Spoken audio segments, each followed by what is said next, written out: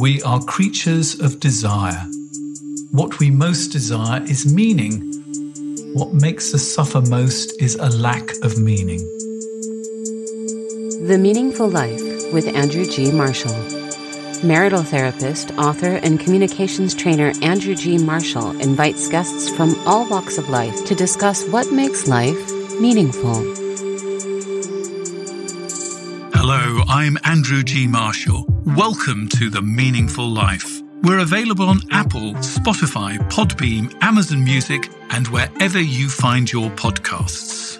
What if sex was not another thing to do on your to-do list? A source of anxiety about your body or getting it right, or an occasional semi-guilty treat, but a path to self-discovery, a way to be more present in your body and to fly on a magic carpet with your lover.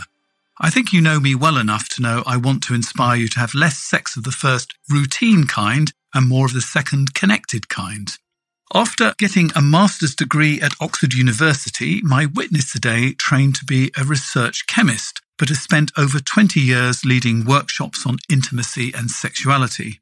Jan Day is the author of a new book called Living Tantra, A Journey into Sex, Spirit and Relationship. It's a truly inspiring read full of exercises I'm planning to use with my clients. So Jan, thank you for a wonderful resource. Contrary to what people might expect, because when you say somebody's a Tantra teacher, you imagine somebody being very comfortable with sexuality, your journey to connecting with your body and enjoying sex has been long and complicated. How did you end up divorced and still a virgin at 20?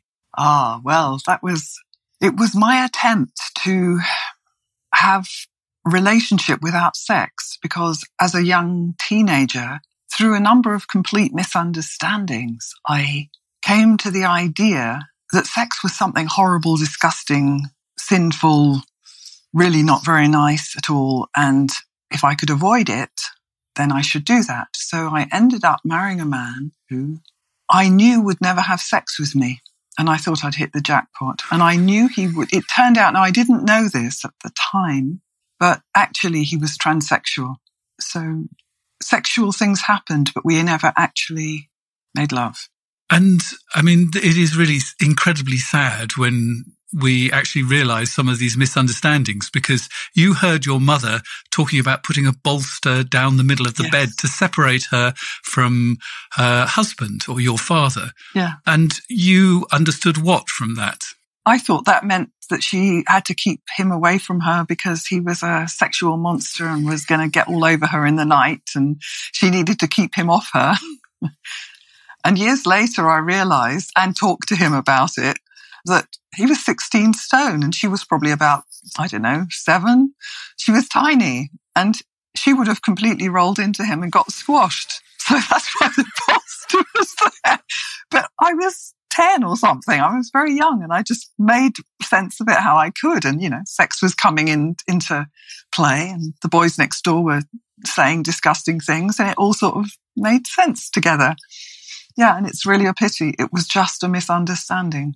So let's actually start to talk about Tantra. What is it?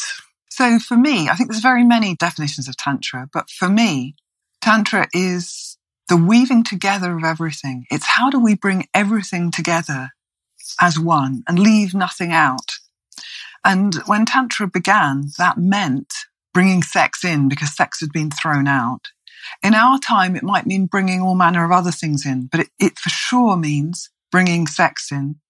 And it for sure means bringing heart in and being connected with our bodies.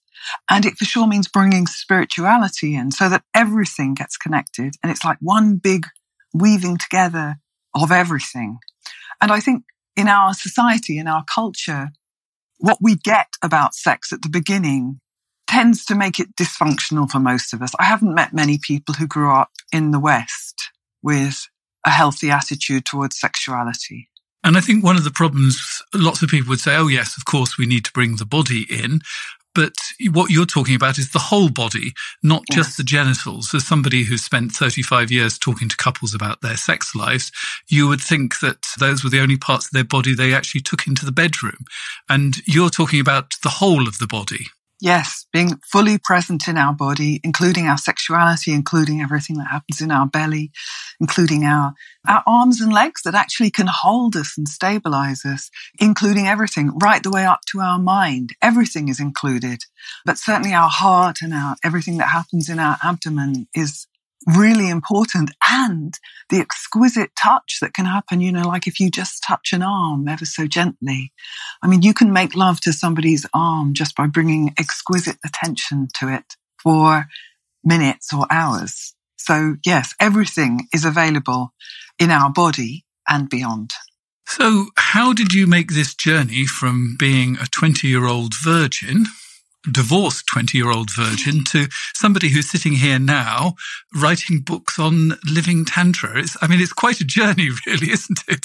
It is quite a journey. It has been really a life journey for me. So when I left my first husband, I went very much into a very ascetic spirituality. Yoga, where we were going out and standing in the frosty garden and doing pranayama, and everything was very much about purity. I was studying the Essenes, anything but sex, basically. And then when I was in my early 20s, I went to Oxford and I wanted to continue my spiritual journey, but I wanted to include meditation. And I got directed to a meditation center, and it turned out to be an Osho meditation center. So it was anything but sitting quietly, except for the last 10 minutes or so. It was very much about coming into your body. And there was a huge fight inside me. And eventually I thought, okay, yeah, I have to learn about myself. That's what really the message was. You've got to learn about who you are. You've got to get comfortable with all of who you are. But I decided to go off and do something different. I didn't want to be sucked into I was still fighting it like crazy, like this cult. And, so I went off and did an Est workshop, actually, and ended up spending the entire weekend facing a sanyassin with a picture of Osho around her neck. So by the end of the weekend, I thought, okay, I get it, right. I go and do some workshops at the Osho Center. And it was an incredible beginning of a journey. And it was a long journey of gradually opening to my sexuality, exploring, but being held, having a safe, supportive place where I could talk about what was happening inside of me, and where I could make mistakes and feel safe and learn about boundaries and learn about saying yes and no and really welcome my full aliveness. And then years later, I was living in Switzerland with another one of my teachers, and I went to see Ammachi, and I really loved her, and I loved I loved her energy, and she felt like an avatar, and I really felt to go and live in her ashram in India. And then shortly afterwards, I realized that in her ashram, she separates the men and women. And as I reflected on that and the journey that I'd been on, which by then was probably I was probably 15, 20 years in, so I've skipped a lot. I thought, actually, my journey this lifetime is very much about healing sexuality, not separating men and women. And so I still love her, but that's not my path. And it was as if God had said to me, sex is wrong. And I've said, no, you're wrong. Nobody can tell me sex is wrong anymore. I've done that bit. I've moved through. So it was like the final piece of, it will never go back again. So is there sort of one moment that you can share with us where you just actually thought, it's okay to enjoy my body, it's okay to have sex? Because I think a lot of people, particularly unfortunately women, struggle with, they will sort of do it because they love somebody, but they're not actually doing it because their body wants and enjoys sex. Do you understand what I'm saying? Yes, I absolutely do. Yes. And I had many of those experiences where I had sex because I thought it was needed, but it certainly wasn't what I wanted. That was definitely part of the journey. There were many times when it was really quite nice to have sex. But actually, if I go back to one moment, there was a moment with a lover called Brian that I knew on Maui. And he was exquisitely present and incredibly sensitive. And I could journey with him in a sense. So when we were in touch and when we were making love, it felt like making love was about my whole being and my whole body. And it was like a dance and an invitation. It didn't have to go anywhere. And he could tease out exquisite pleasure, but he could also just be quiet with me and be going nowhere. And he was probably one of my first real lovers. I mean, other things happened that went wrong and I didn't end up staying with him, but I think he was perhaps one of my first real lovers who met me and celebrated me and let me meet him so that we could dance together. So I was probably 40 by then, or in my late 30s by then. And it was a time of opening. So a lot of the gnarly stuff of personal growth had happened. And there was a grace that was beginning to come and a spaciousness that let making love begin to really be a spiritual experience. And I love the metaphor of the dance. And sometimes in dancing you go slow, and sometimes in dance you go fast, and other times you actually stand still. And I mean, often if you watch really good dancers, they pass the lead backwards and forwards between each other. And sometimes one person's leading and then the other person's leading. Yeah. So I think that's a beautiful metaphor. Now, the thing that you do very much as step one is you need to have a deeper contact to yourself. Yes. And what's fascinating in this book, which is all about making love, is the first half of the book is all about connecting with yourself, which, you know, when I picked it up, even though I'm a marital therapist and I talk about sex all the time and I read books like this all the time, I was going, yeah. There'll be first 5 pages, then we'll get on to the juicy stuff. And in fact, this is the juicy stuff. So explain to me why it's important to connect with yourself and why this is the juicy stuff. So if we jump straight to sexuality or straight to the other, before we've really landed in ourselves, we're not in our first intimacy. We're not there. There's not somebody at home to connect with. It's like we're limited. We don't have lots of space around us to be able to flow and to have that dance. You know, we have like a kind of contraction and trying to make things fit the way we need them to fit.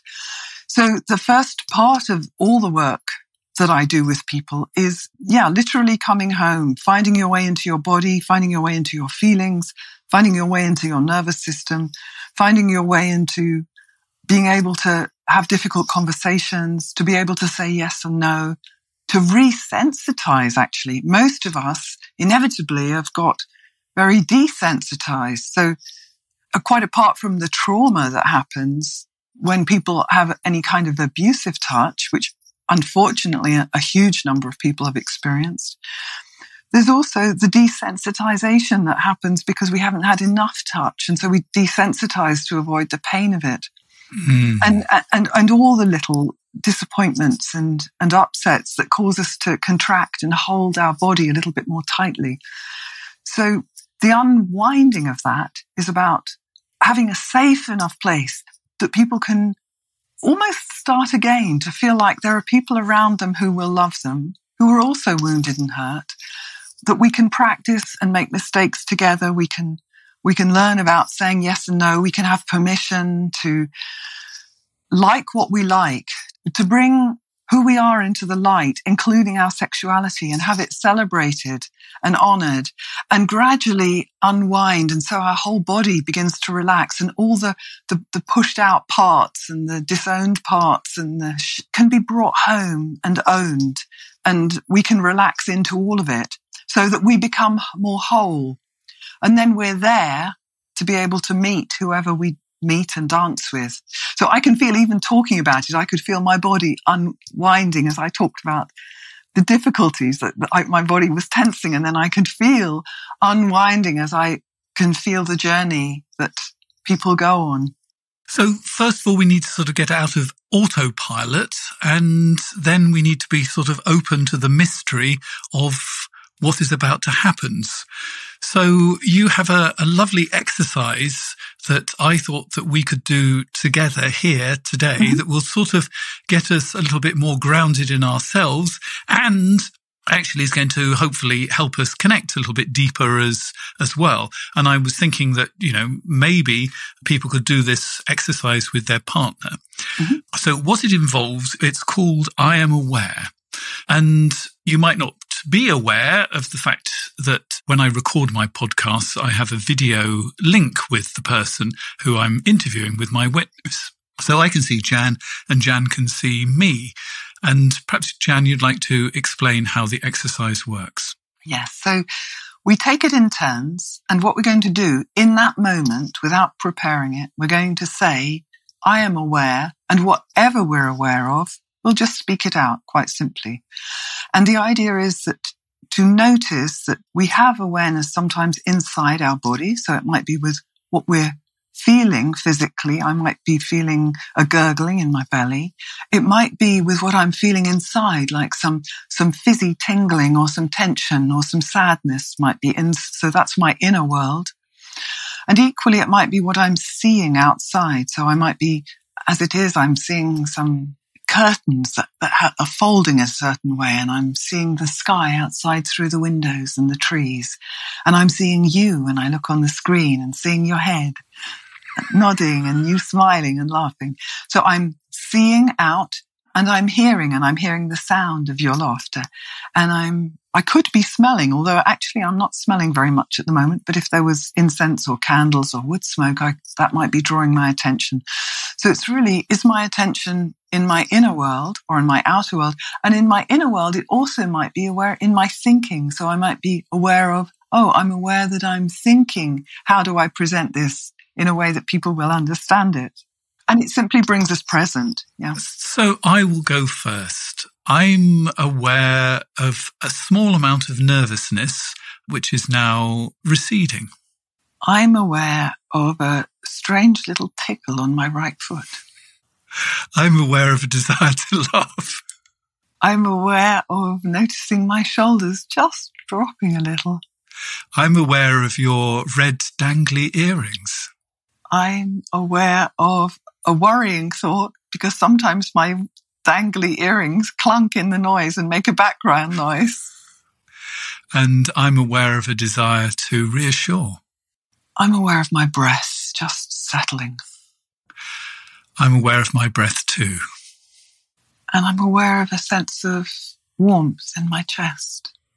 And I'm aware of a sense of relaxation. And I'm aware of the light shining against your head. And I'm aware of the silence. And I'm aware of a tickling just on my upper leg. And I'm aware of a falling deeper into connection. I'm aware of a stillness settling. And I think that's probably enough to give people a sense of what it's about. But I think that people can notice actually how we became more aware of ourselves and more aware of the connection between the two of us as well. Absolutely. Yes, it was delightful. You can do it for quite a long time. It's lovely to do it at the beginning of a meeting with a partner, whether you're going to make love or just connect for the evening, to do it for 5, 10, 15 minutes even, and just drop and drop and drop together. And if you suddenly find yourself, I'm aware of a sexual desire, and obviously you're doing this with a lover and a partner, is that okay to talk about all of, of course it's okay, but I feel the need to say, is it okay? Yeah. Yes, absolutely. I think when we don't have to bring big stories, when we can relax into ourselves, and especially to know, I'm aware of a sexual desire arising, and to know that our sexual desire is just our sexual desire. And actually, most of us feel sexual desire at all kinds of times, whether it's appropriate or not. Our sexual desire is just our sexual desire. Being willing to be aware of it and speak it doesn't mean anything has to happen with it. It just shows you, this is who I am right now. Now, of course, there would be moments when it wouldn't be appropriate to say it, absolutely. But often it's a moment of sharing intimacy. But isn't it amazing how I immediately felt I had to ask for permission to mention things like that? It just shows how deeply that sort of message that sex is something that belongs elsewhere, and we go to the sexual world and then we come back from it, rather than something, as you say, that's weaved together with everything else. Exactly, yes. And in fact, one of the things after the week-long workshop that I do, the Living Tantra one, at the end, one of the things that I give them to try and integrate the work is to become aware of their sexuality flowing in their body at all kinds of times. So, for example, even in the supermarket or at the farmer's market, when they're buying vegetables, take a moment and breathe down into your genitals, breathe down into your body, and really see and smell the vegetables, because actually they're really juicy, and let yourself be touched by them and maybe turned on by them. And then you can get on with your shopping and just enjoy the feeling. So it can become very everyday how you interact with the world. Your sexuality is just included, and it doesn't mean that you're trying to get sex everywhere. It just means that your sexual juice flows everywhere, and it brings a lot of beauty into the world. And if we've been stopping the flow of our sexual juices all day long, and then suddenly we arrive in the bedroom, we've got an awful lot of work to do to get ourselves revved up. You know, exactly. if we've had an intimate moment with a red pepper during the day, you know, we're sort of part of the way there, really, aren't we? It is. It's like priming our body to just include and welcome and be friendly with this aspect of our being too, so that it's much more natural in it. And then also we're more relaxed with it. A lot of the shame drops away. The fear of not getting it right drops away. So we can just, you know, a lot of people get nervous before sex about performance. When sex is part of our normal life and integrated into our being, then that nervousness can drop away.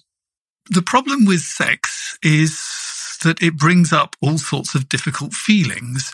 And this is something I find with couples, some people use sex to keep down the difficult feelings. Yeah, that's both true. Yeah. And often you get a couple, at least couples that turn up in my room, there's one partner who's sort of trying to keep down the feelings and therefore is trying to be very cautious around sex.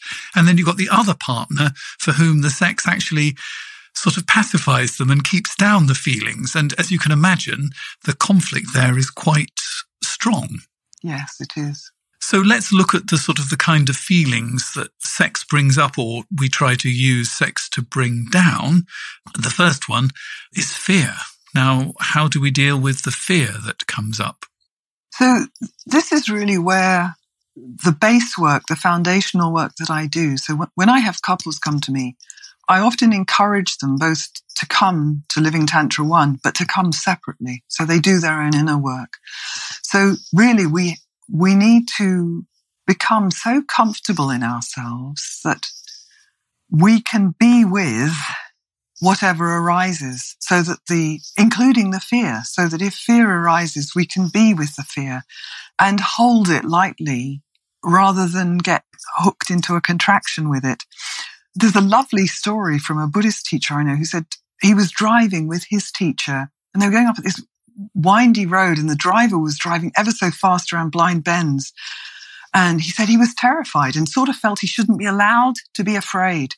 And at the end, when they got out of the car, his teacher said to him, "That was scary, wasn't it?" And he said, "Oh, like, it's okay to be afraid. So if I'm afraid, I can say to you, I'm aware I'm afraid. I can give it space. I don't even have to push the fear away." And if you feel fear coming up while you're in the bedroom and you're in the erotic kind of space, what do you suggest people do with that? You can say to your partner, "I'm aware I'm afraid. I'm aware I'm feeling fear. Yes. I'm noticing some fear arising." And it's part of the dance, because actually everything can be brought into your lovemaking. There's no reason you shouldn't be sad, happy, delighted, fearful, anxious. It's all part of the dance. Nothing has to be left out. You're saying that anger can actually be turned into an orgasm? It can, yes. Now, and here, we have to be a little bit careful, because sometimes people think anger and what we do with anger is the same thing. So the energy of anger is just a very strong energy. And actually, when we learn to work with sexuality, it's much easier to work with anger because it's a strong energy, and so is sexual energy.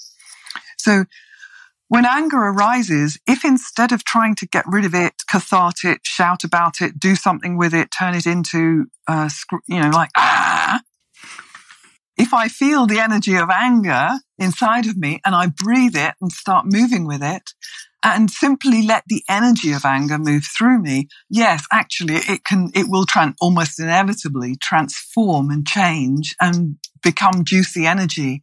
And the dance might change a little. It might become very powerful for a while. And there might be a lot of rolling around and musculature moving. And it's the energy that we're just bringing in. I love the idea of rolling around. That sounds great fun. Unfortunately, there's one feeling that comes up with sex over and over again, which I can see. I feel fear and I can see anger as being something you can weave in. I don't know how you would weave in shame, because sex often brings up shame. Yes, it does, inevitably. And it's actually one of the great reasons for doing so much exploration and for doing Tantra work, to dissolve the shame. Because if you can dissolve the shame of sexuality, you can dissolve the shame of everything else in life, in fact. It's like you've done the biggest one. Now, if you're in the bedroom and shame arises, you can actually share that with your partner too. So you can say, I notice shame is arising.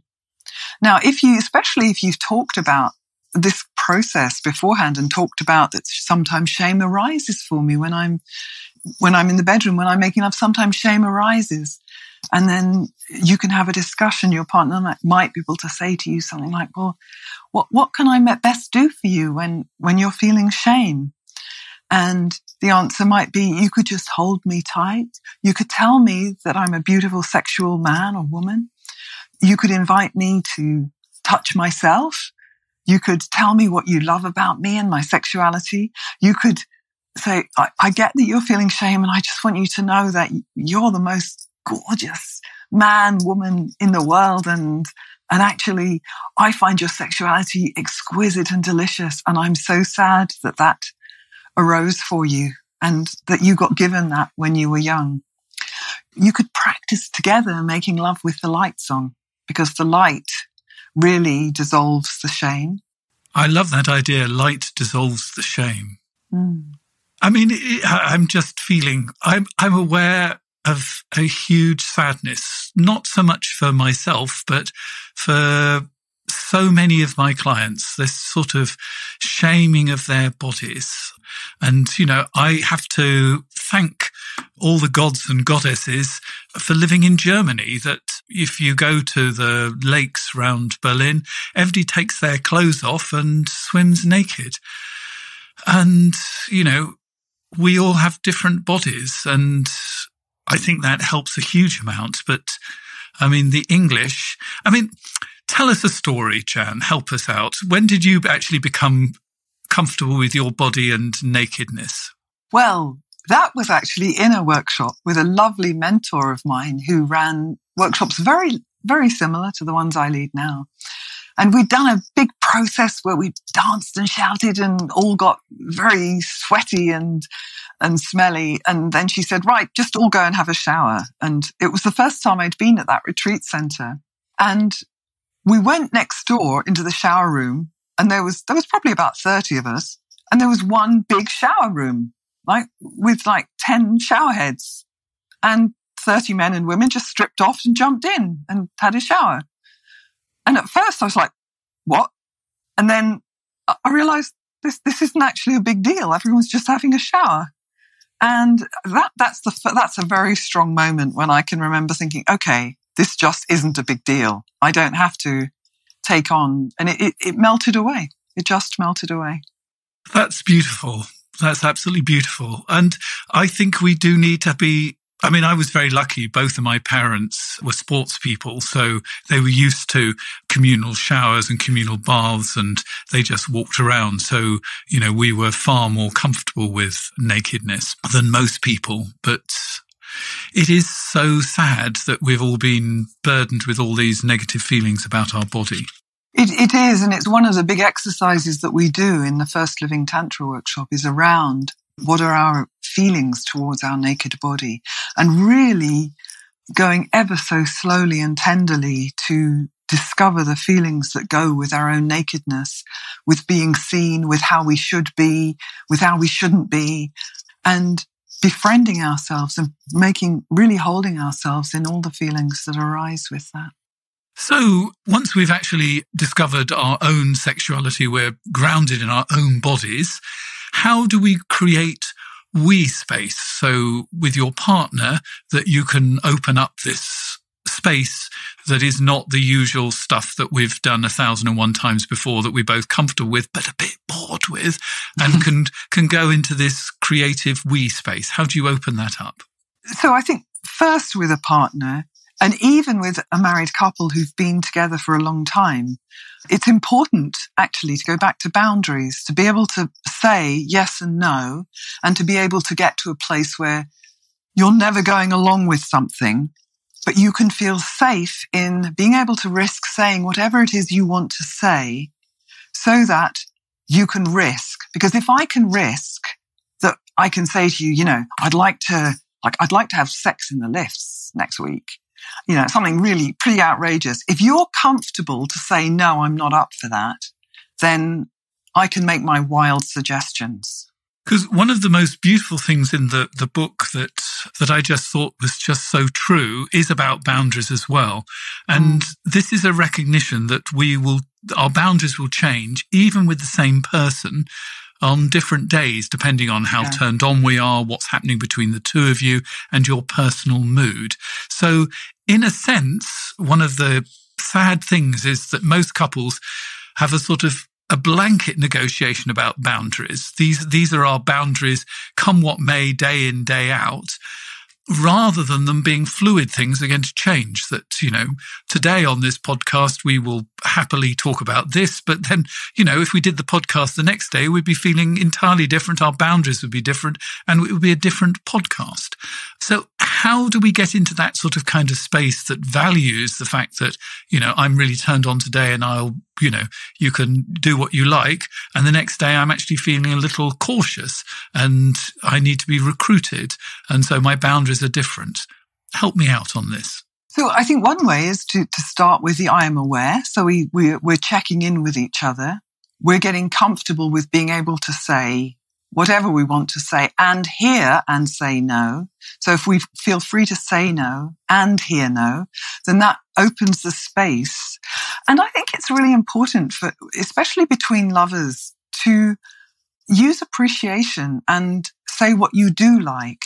Because if somebody makes a lot of suggestions and you say no to all of them, at some point they're going to have to hold themselves quite strongly to overcome the sense of rejection. So I think it's also important to say what you would like. So actually, no, I'm not really up for romping naked in the garden today, or I'm not really up for making love downstairs, but I would love some really tender touch and I don't know where it'll go. Or could I unclothe you really slowly and let's see how that affects me. So I think, that there's the yes and the no, and that gives freedom and possibility and safety. But the other piece, and this is where it can get misunderstood, it is nearly always true for women, especially in their 50s and 60s, once we go beyond menopause, that if you say to a woman, do you want to have sex? The answer is actually no, because she's not ready. I'm sure it happens for men too, but it's certain, this I hear from women more than from men. However, if she takes, okay, it's a no, and stays with the no, then that kind of cuts it too soon. Because the other thing that's true about women as they get older is that arousal leads to desire. So I know that, okay, do I want to have sex right now? No. But if you touch me, if you stroke me, if you hold me, if we have a bath together, if we go and walk through the leaves in the garden, then actually it's quite possible that my mood will change. So I have to be open to possibility and curious. So actually the answer is no right now, but it could change and it might not. So there has to be, like if I say I'm open to possibility, I'm not making an agreement with you that it's going to change. So we have to allow a fluidity to arise between us. And I think a big part of that is the we space that we create there's a sense of creating a body of love between the two people, creating like almost a separate entity, this body of love that we create that is our relationship. And how do we nurture that? And how do we give space to that? Because that means that we're building that with everything that we do, which includes adventure. And the thing that I would like to convince every man about is that the sensate touch, the walking through the leaves, the slowly unveiling your partner, that is just as delicious and in itself can be just as beautiful if you really go into it as getting your rocks off, which is unfortunately, I mean, I have a great advantage now being 63 that, I've actually learned that the sort of bump and grind sex sort of lasts for about a short amount of time, but all the delicious things that come between that can last for hours. And unfortunately, and I think this is a particularly male thing, we've brought sex down to the bump and grind and we've forgotten about all the other things that come beforehand. And if both of you can be in that space, beautiful things can happen, particularly staying in that space without rushing towards the bump and grind. Yeah, that's absolutely true. And I think as well as that, it's what happens afterwards. So if you have very short, fast sex, usually it doesn't stay in your body and have an impact for days afterwards. Whereas if you spend 3 hours making love and the whole day preparing for it and your whole life, including sexuality into whatever you do, then actually when you make love, it's as if your whole nervous system gets rewired into a connectivity, and it's a connectivity beyond just you and me. It's a connectivity with all life. It takes it into the spiritual, and that can certainly stay with me for days. So it affects how I am in the world. It means that my lovemaking, the love of my lovemaking flows out into the world for days afterwards because it's affected me on so many levels and connected me so wildly and deeply. And again, in the Living Tantra workshops, one of the things we try and do is give people an experience of being celebrated over and over again, where they have a long period of 2 hours where they're just being touched and pleasured within whatever their boundaries are, so that they can have a sense of relaxing and letting go completely and allowing this sense of the spirit to come in and create an openness to the mystery. We're going to come down to earth and look at some practical problems in a moment, but I think that probably we need to have both the practical down on the ground and the magic carpet ride, and we'll see if we can put the two together in just a moment. The Meaningful Life with Andrew G. Marshall. Please follow us on Twitter, like us on Facebook, and visit our website, andrewgmarshall.com/podcast, where you can join our supporters club and unlock bonus material and other benefits. How can I help you have a better relationship? There's nothing I like better than talking to some of the world's top sex and relationship experts. It helps me learn and grow, and that's why I've started this podcast. But what makes my life meaningful is writing and teaching. That's why I've written 20 books on relationships, which have been translated into 20 languages. They fall into two categories. Firstly, improve your relationships. In this category, I'd like to recommend Happy Couple Handbook, Powerful Love Hacks for a Successful Relationship.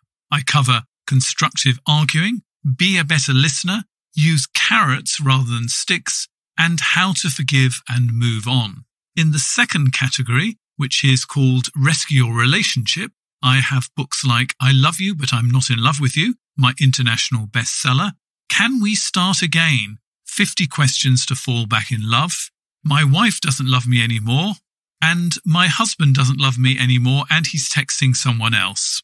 You can find out more about these books, along with details about how to get involved with the show and send in your question to be discussed with my guests at my website,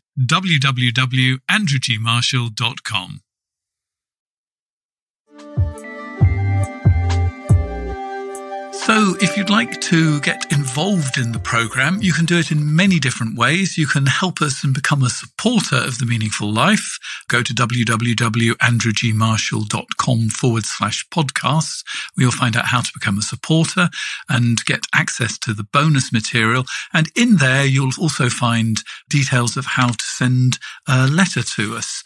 So we have the antithesis of what we've been talking about, but I think that there might be a connection. Anyway, let's have a look at this particular dilemma. My wife and I are currently separated, and we're in a very painful and upsetting period. We aren't talking or seeing each other, but we're open to couples therapy and to see if we can work things out. I'm desperate to get things back on track, but because she is being so withdrawn and cold, my emotions run high. Every time we start talking and I don't hear anything positive from her side, we end up arguing, and the conversation ends in tears. So, first of all, I want to say what a painful, difficult, and heartbreaking position that is. And, I understand just how difficult it is for you at the moment. So, Jan, what are your thoughts? Yes, well, I would echo what you said. It's a very difficult situation and, yes, and extremely painful. There's a lot of hurt, inevitably, on both sides.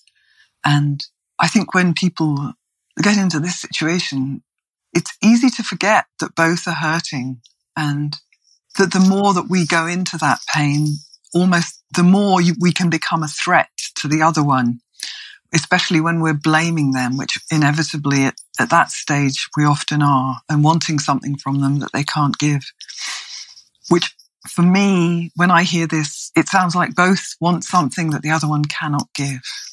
And I think coming back to ourselves helps, to be able to say, I'm hurting, and just stay with. It's much easier to be received if I can say to you, I'm really hurting right now. Rather than you're hurting me. Yes. Or even, I need this from you. I need some appreciation from you right now. I'm hurting. I'm really hurting. And actually, I've got a feeling you might be hurting too. Oh, yes. I think we can take that one for granted. And it's a little bit like with the sexuality. You have to lean into where the other person is. So if they're cold and withdrawn, you have to say, I'm aware that you're cold at the moment. Would you like to tell me about it? Yes. And invite them forward without moving towards them, without demanding anything. One thing that I do, and now of course people won't be able to see, I put my two hands up with couples sometimes and I say, if this is two people, and if I move closer to you than you're comfortable with, you're going to probably move away. Yeah. And if I then move a bit closer to you, you're probably going to move away. But if I give you a little bit more space and invite you forward and say, it feels like you need a bit of space right now, and I'd really welcome you, but I'm happy to give you space, and I let there be a little bit more. It's like you're inviting them forward, and so nothing has to happen too fast. And in fact, you sometimes have to be with where the person is. If they're actually very negative, you have to hear the negativity. Yeah, exactly. Yeah. Tell me about it. Tell me about it. What do you need to tell me? Yeah. And the most incredible thing is if you can listen without being defensive, there are going to be two benefits. First and foremost, actually, when somebody's very negative and you hear them out so they don't have to defend their negativity, they will actually start to come round and say, sort of, well, yes, but on the other hand, and they'll finally start to give the points that you want to make. Like, we've had 20 wonderful years together and we've got two beautiful children, sort of kind of stuff. But if you say that, then they'll push against it. Yeah. They're free to say, but you stink, sort of kind of material. Yes. I think that learning to listen to each other is really, really powerful. And it's not easy, especially when there's so much pain and hurt. But learning to listen, and not only listen and say, oh, yes, I understand, but to feed back what you've understood. So I often use this analogy of like a red and a yellow ball, and I'm saying something is like I'm throwing you a red ball, but actually what you catch, because it's going through all your filters and experiences, is a yellow ball. So you need to tell me what you've heard so that I know what you've heard. And so that if anything is completely jarring, I can say, oh no, actually it's like this. And then when you're listening, you're trying to see the world through their eyes, even if they're telling you that the sky is purple. Yeah. To see what the world looks like from where you sit. So, and I'm going to do that as an exercise back. So what you're saying is that often you throw a red ball towards me, and what I hear through my own filters is a yellow ball, and that causes problems. And it would be much better if I could catch the red ball, see the red ball, and experience the red ball through you, rather than try and persuade you that the ball is in fact purple. Have I got that right? Yes, you have. Yes, and I can feel it in my body, that I can feel a relief that you've understood the way I see things. That's fantastic. And at this point, I can then say my bit, which is I feel that I do catch the red ball, but something goes wrong because I feel I've understood, but obviously from your reactions, I probably haven't. And, now I can tell the world from my point of view, but you really have to catch, I love your analogy, you have to catch the red ball before you can start discussing the colour of the ball, so to speak. Exactly, yeah. So yes, I really get it, that from your perspective, you've really thought you have been catching the red ball and you've been wanting to hear me. And now you see that actually, from my perspective, you haven't been, but I hear your willingness and how much you really want to catch that red ball. And I can hear that you want to understand me. So if you can actually listen without defending, yeah, and that's effectively what we're doing, listening without defending, you're going to do two things. One, you're going to open up a space where you can probably go and get some serious help, which I think you most definitely need. But you're also showing what could be different. Yes. And you're doing it with your actions rather than saying, I will go to the ends of the earth and do anything you want, but actually I'm not going to listen to you while you're being negative. You're actually showing some change. I hope that helped. And if you'd like some similar help for something you're facing, go to www.andrewgmarshall.com/podcasts. So we're beginning to move towards the end of our time here today. So if you could give just one top tip for people to take away, what would be the idea or the tip that you would leave them with? And I'm going to take something that I would love everybody to know from your book as well. So I would say be curious. Begin to look at the world with open possibilities, knowing that there are so many different ways to see the world. And what I've taken that I think is the most beautiful question you could ask yourself today is, what can I give to my partner or do for them so they know I've attuned to them, seen them and love them? I'm going to repeat it again because it's such a beautiful question. What can I give to my partner or do for them so they know I've attuned to them, seen them and love them? And I don't think we often think of that question. We might do it on Valentine's Day, but we don't do it on a daily basis. So, you've been a witness on The Meaningful Life, so I have to ask you, what makes your life meaningful? What makes my life meaningful is the work that I do with people, helping them to go on the journey that I went into to make friends with myself. So, contributing to supporting people to live with more love, with more aliveness, supporting them to love and be loved. That sense of opening the world of beauty to people is what makes my life meaningful. Well, unfortunately, this is where our conversation has to end unless you're a supporter of The Meaningful Life, because in the bonus material, I'm going to be getting Jan to share some of her best exercises from her workshops and from the Living Tantra book. And if you'd like to hear that bonus material, you can subscribe directly via Apple or Spotify. And we're also available on Amazon Music. If you want to become a supporter of The Meaningful Life, here are the details. You've been listening to The Meaningful Life with Andrew G. Marshall. You can follow Andrew on Twitter, like him on Facebook, and please leave a review wherever you consume your podcasts. Making, editing, and distributing The Meaningful Life comes with substantial costs, and we'd like to ask for your help. Visit our website, andrewgmarshall.com/podcast, where you can join our supporters club and unlock bonus material for every program, send in a letter to be discussed by Andrew and his guests, and join a community of other people seeking to make their life meaningful. At the gold level, you get even more benefits. Production of The Meaningful Life with Andrew G. Marshall is by Michael Dooney. Social media by Madeleine Healy. Sound engineering and theme tune by Sebastian de la Luz Mendoza. And I'm Susie Colick.